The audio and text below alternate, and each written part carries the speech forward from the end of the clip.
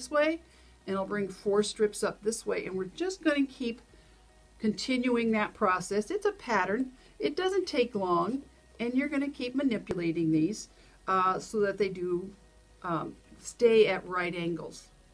So let's finish this up, and I'm going to show you what your next step is. Here we have our completed woven base of our basket. We went 7 strips across, and then we went 9 going the opposite direction. So that was 16 strips total.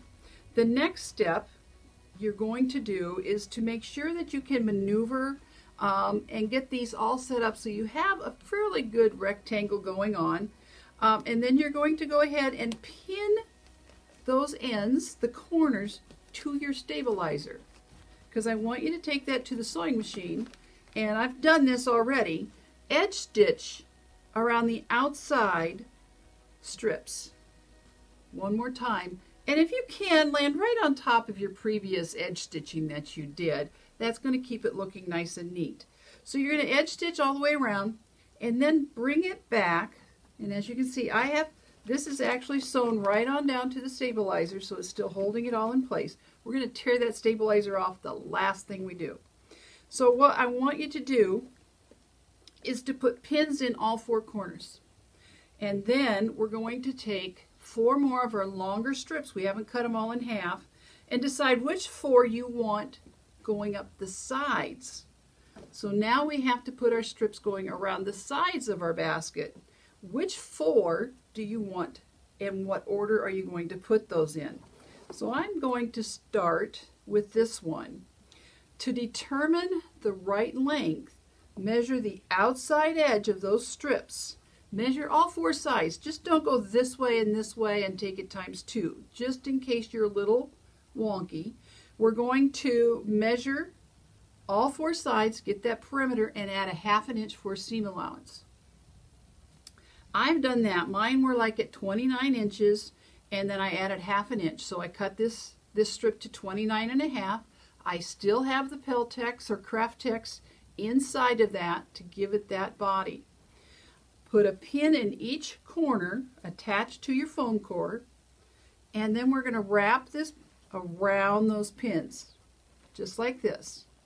And we're going to start that whole weaving process.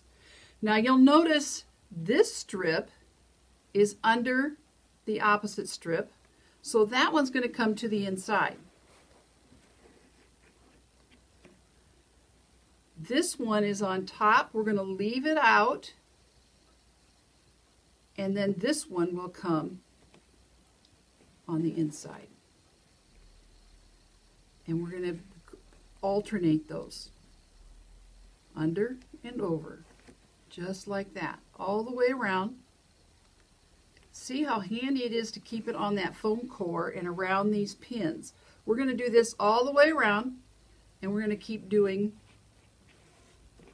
all 4 loops, rings, whatever you want to call that,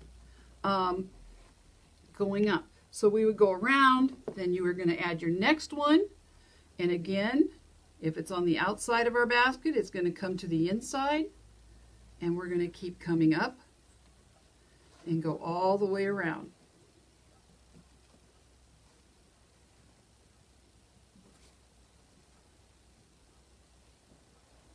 I hope you can start to see how this is working. Now, if you run into trouble, you can always get some clips out to hold those strips in place as you're going around.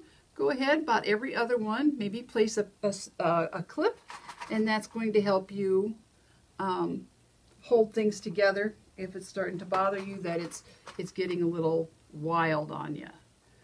So go ahead, feel free to use those clips with those rings as you go around, and you're going to add all 4 rings all the way up.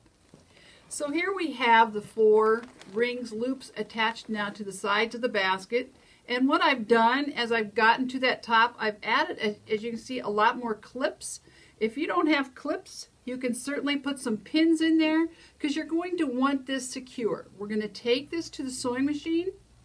I'm going to put a pin in here just to show you it can be pinned. And we're going to take it to the sewing machine, and what we're going to now do is to stitch the base strips that are now coming up the side to that very top loop, to the top ring. If you want, you can go ahead and tear off the stabilizer at this point if it's in your way. You can leave it for the end. We don't really need it at this point. Before you do go to the sewing machine, I want you to tug up on those strips. Make sure they're straight. Push those loops down so you have a nice tight weave. Not too snug. It's okay. You don't want it bunching or anything. Now this is going to be a lot of manipulation at the sewing machine. You're going to want to use the open arm on your sewing machine. So pick that machine up out of the cabinet, throw your sew study table to the side, and use that open arm. You're going to want to put that in there just like this and sew across the top edge right on top of your previous edge stitching. And as you're going, go ahead and tug on those strips. Make sure they're taut going down the side and edge stitch all the way around. When you get that done, what you can then do is to trim off our top edges. And I just took a scissors, nothing special about that. Trim off those top edges so you now have a nice straight edge at the top of your basket. Okay, so here's an example of another basket. We have stitched around that top edge and we've trimmed off the sides, the base strips, so that is all nice and even. All we have left to do now is to finish these edges. And to do that, we're going to apply a binding. To measure your binding, we're going to go ahead and take a tape measure around the outside edge and measure that. I did a diagonal seam on my binding, so then you're going to want to measure around and add 2.5 inches. Sew that diagonal seam, much like I've done on this one. Make sure you have, it's a loop and it's not twisted. And then go ahead, before you sew it on, wrap it around and see if it's the right measurement. If it's too big, too small, that you can make those adjustments before you trim your seam off here. This one I have done. I've stitched it to the inside, again, using my open arm, so you might need to turn it inside out. You can do that. And then stitch around so that those edges matched up. I put it on the inside first because when I roll it around to the outside, I'm going to top stitch on the outside, and it's going to look nice and neat. And all that's left then is to edge stitch right along here at the base of that binding, much like you would do any other binding. So we're going to edge stitch that in place. At this point, if you wanted to add a handle to the basket, like I did with the Easter egg basket here, let me bring this in again. Choose the size of the handle you would like and cut that in place. All I did was insert one end into the weave, the inside weave. You can see I've got it tucked in right in here and tucked in here, and then I just stitched it in place on the outside. That's going to secure that. It doesn't need to be anything major for that securing those in place, but that's as simple as it gets. So here are some fun baskets to make. Oh, one more thing I wanted to say.